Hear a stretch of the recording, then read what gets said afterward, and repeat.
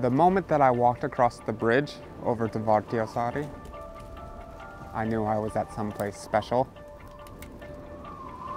Once getting onto the island, I was blown away by the stunning scenery that's so uniquely within the Arctic landscape.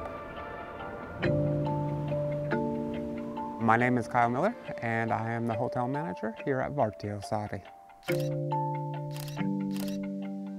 How I would describe Vartiosaari is not your typical hotel at all. This is a family-run business, and so you have a very personalized experience.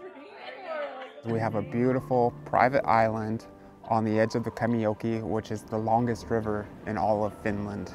It's impossible to beat the landscape here within the Rovaniemi area. One of my favorite moments on this trip is that everybody is blown away by this island during the daytime. But during the nighttime is when we start lighting up the candles and having everything illuminating through the ice, and it makes it such a unique landscape. The thing that I enjoy most about leading the flashback trips is getting to experience new people from different cultures. When everybody is having a good time, then you know that everything's going smooth, and you get to see the island through the experience of a tourist's eyes, because after coming to this island every single day, it becomes kind of a normal thing.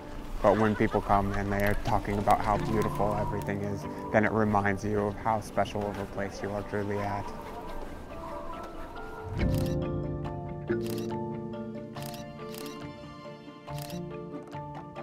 Tervetuloa Vartiosaaren, which means welcome to Vartiosaari.